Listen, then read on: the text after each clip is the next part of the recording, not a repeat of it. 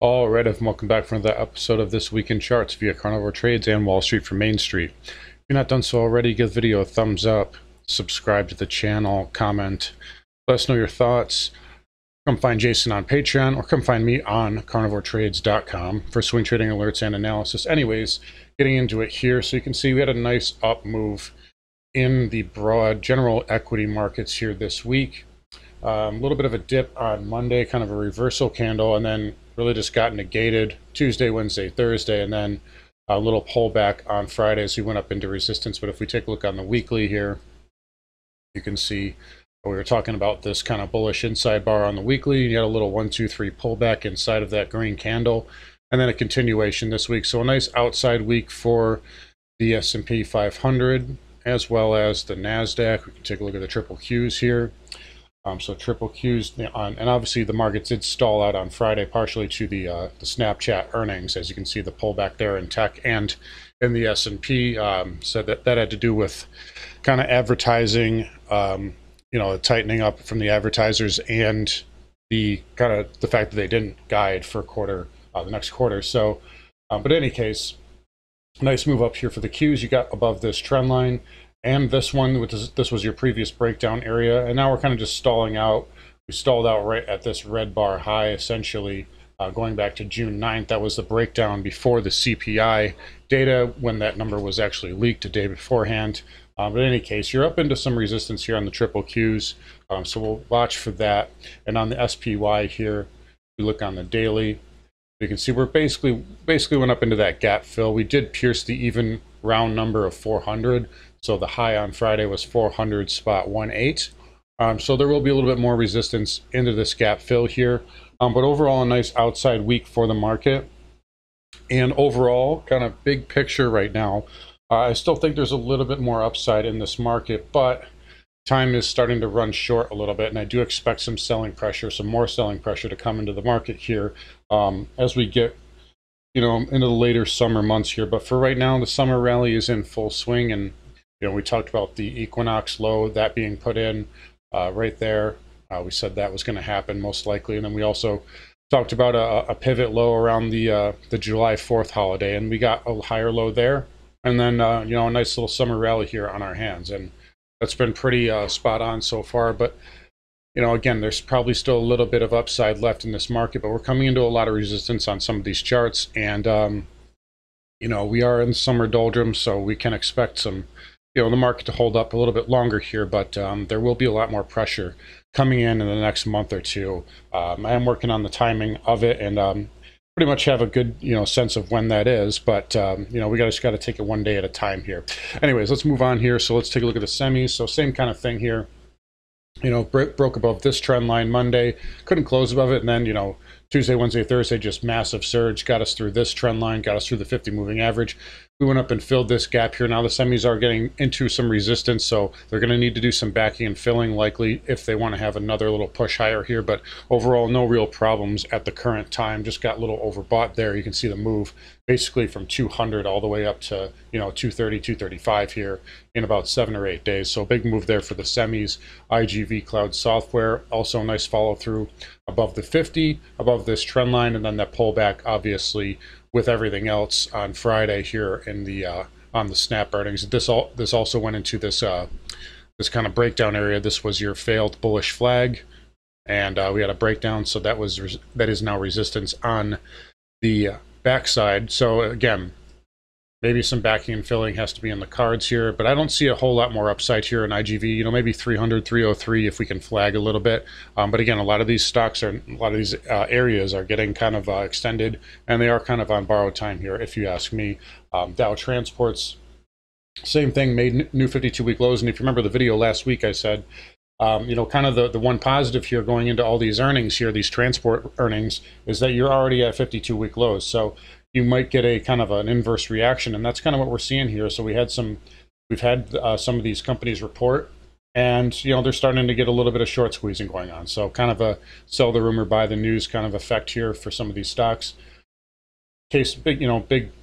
Big picture here, you got above this trend line, you're above the 50 on the Dow Transports, and now it's starting to flag a little bit. So there could be another little leg up here in the DJT. But again, you get up into this red bar, you get closer to this 100 moving average, you're going to be into a lot, and I mean a lot of resistance on the Dow Transports. But overall, nice move off the lows, and it's been a nice little pop here. Let's take a look at interest rates, 10-year Treasury yield. So really was just range bound for kind of like 2 weeks, the better part of 2 weeks. And then Thursday, big engulfing reversal. You can notice here, it tried to close back above the 50 and the 20 on Wednesday, and then a huge reversal here on Thursday, and then a continuation down on Friday. So maybe somebody got a little bit, knew what was going to happen with that Snapchat earnings report. And because essentially what the story was on Friday is that now there's renewed fears of, an economic slowdown. If these advertisers are pulling money, that's obviously going to be reflective of the overall strength of the economy in general, but especially for these tech names. But so that, caused bonds to get a bid. We stalled out right here at this 100 MA. I told you guys we were going to stop right there. And now we have this trend line here. So we do have a possible head and shoulder pattern here. So you can see your shoulder, head, shoulder. It has not triggered yet. They tried to trigger Friday, but it was able to close back above the neckline. So it's not triggered yet. However, on the 30-year, it did trigger. So we gapped below that trend line. So there's your shoulder, head, shoulder, neckline. We gapped below it. And you can see it on the weekly as well. So it's there on the weekly. It's a tight pattern, but it's there. And we got a bid off that 20 moving average basically Friday afternoon. So we'll see if we can get a weekly close back above this neckline. The pattern's negated. But otherwise, we would see a pretty sharp reversal in bond yields. At least that is what the charts are saying currently. So just be aware of that. Bonds are getting a bid right now because of, basically recession fears. And that's really kind of what it comes down to. But a nice little move there off of the highs on bond yields pretty much across the board. As far as corporate debt and HYG, this one got a bid along with the general equities, pulled back in on Friday, just like everything else. Again, you kind of came up and filled some of these gaps which needed to happen. Maybe there's a little bit more upside in HYG if equities hold up. But again, I think these are all kind of on borrowed time as well. All right, home builders here.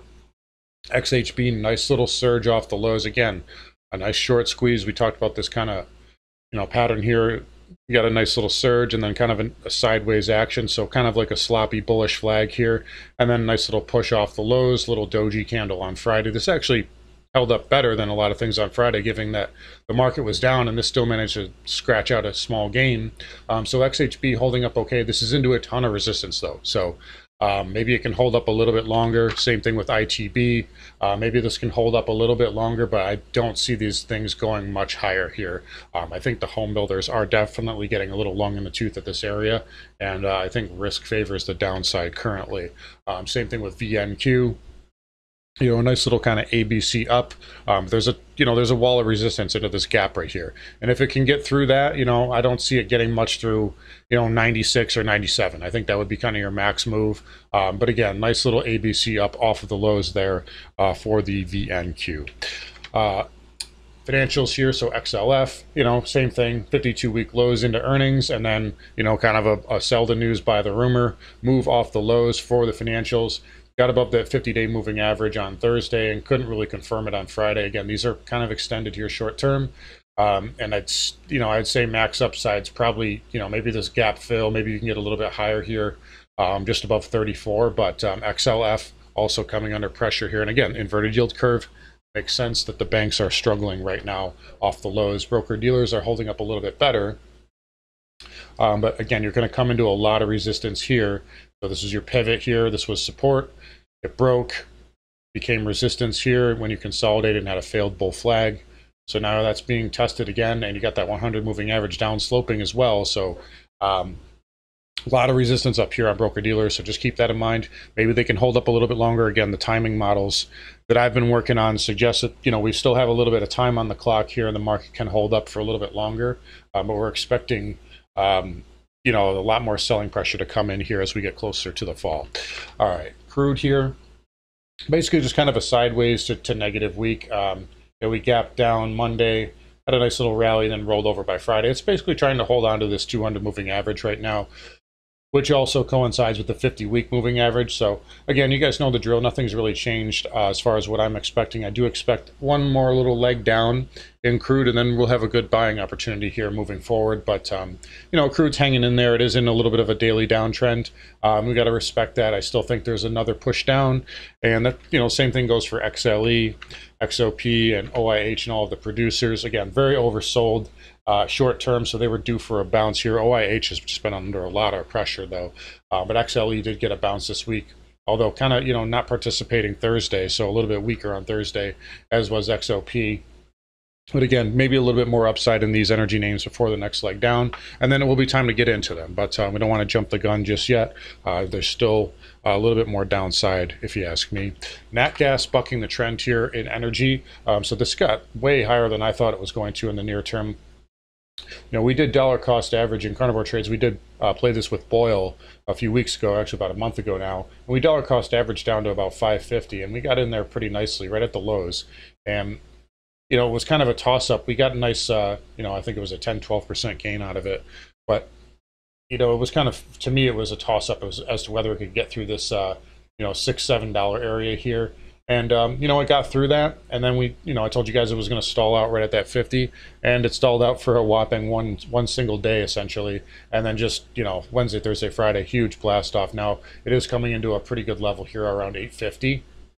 There's your big sell bar, so that's where there's going to be a lot of supply, so just keep that in mind. But nat gas has held up really well here. I honestly don't have a trade on it at the moment, but just respect the power of this trend here. But again, it is very, very short-term overbought, so I wouldn't be surprised at any sort of volatility at any given time. Uranium here, so let's look at Camco. Again, tried to rally up, then Thursday, Friday came back in, so it got above that one level I gave you at 23.51, and it basically, you know, it tried to test that red bar high we talked about, but you still have an inside bar here. So I do think there's another, possibly another leg down in the uranium stocks. You see URNM, same thing, you know, tried to test this red bar high and then came back off the highs. Again, as long as we stay inside this red bar, there's still selling pressure in the uranium plays, but that will ultimately lead to a buying opportunity. You can see the same thing here on Sprott, still inside of that red bar there. So again, probably a little bit more downside in energy across the board. Nat gas has really been the one that's kind of bucked the trend.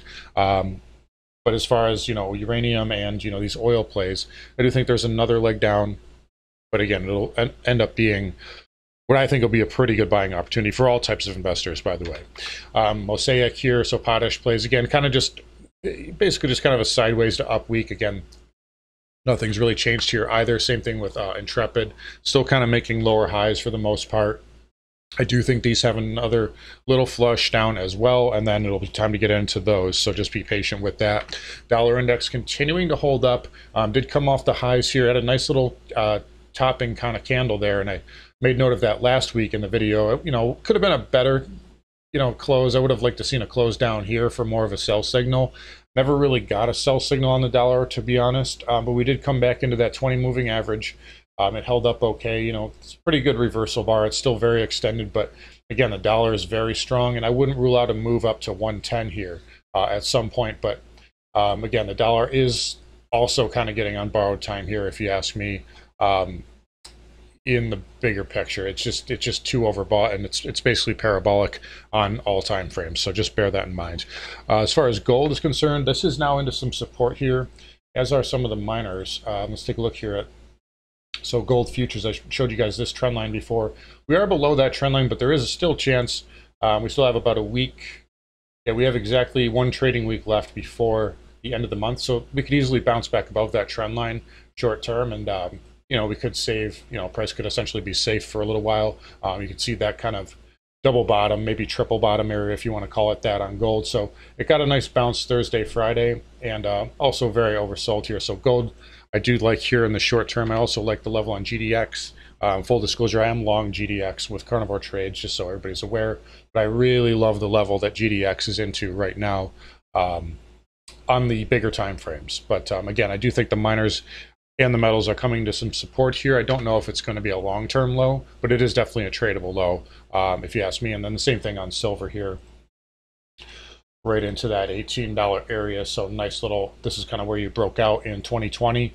And yeah, it's basically back testing that, and it's in an oversold condition. So I do think silver will get at least a short-term bounce here. But again, metal's a little oversold. I love platinum as well. I'm also in this, full disclosure, and this hit my level and got a nice bounce off of that. And now it's really just, you know, we did potentially make like a higher low here. Can we make a higher high? As soon as you can do that, platinum can get a pretty good lift to the upside. Palladium with a nice pop on Friday as well, although this is a very thin market, so very hard to gauge that one. And then copper, potentially here put in a short-term low as well, because we got a nice little candle there, tail candle, and now we're kind of flagging inside of this little green bar, so possibly a little ABC up in the cards for copper. Again, I still think this one also has another leg down as well, but in the near term it can get a bounce. It's just too oversold to continue selling at this point, if you ask me. So I do think it needs a counter trend bounce here, but I do think there will be another leg down, and then there will be another opportunity to get into that as well. So all these, you can see the same kind of theme here. All these commodities plays, I do think they got one more good flush in them, and then there will be some really good buying opportunities here for the future. Anyways, let's flip over to Bitcoin and Ether and talk about that really quickly here. 1 second here.